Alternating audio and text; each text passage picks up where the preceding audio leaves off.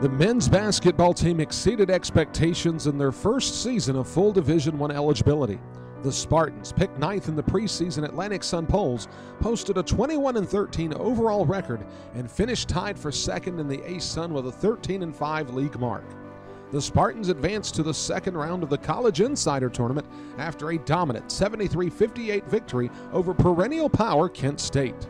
The team posted the top turnaround in Division I basketball with a 16-win improvement, and the Spartans took home 3 of the 4 ASUN yearly awards. Head coach Eddie Payne, who was also awarded the Hugh Durham Award as the nation's top mid-major coach, was tagged the league's Coach of the Year. Torrey Craig was named the conference's Player of the Year, while Ty Green was selected as the Freshman of the Year. The Spartans finished the season 12-1 at home with victories over ASUN champion Belmont as well as Kent State in the first round of the CIT.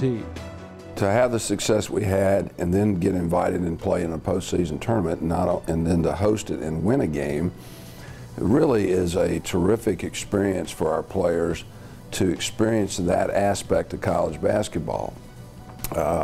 Obviously our goals will change and we'll hopefully try to improve, but just having gone through the experience of preparing for a team that you don't know much about there, after going through a whole conference season, really basically constitutes a dry run for what we hope will happen for us in the future.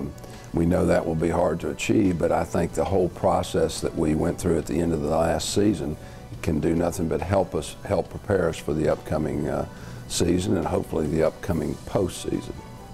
We're also real grateful to Chalmers Rogers and Carter Cook, who've been with us for 4 years and have been here during the very difficult times and helped establish a attitude and that certainly exists in our program now, and we thank those 2 young men and greatly appreciate their efforts, and they will always be a part of this program here.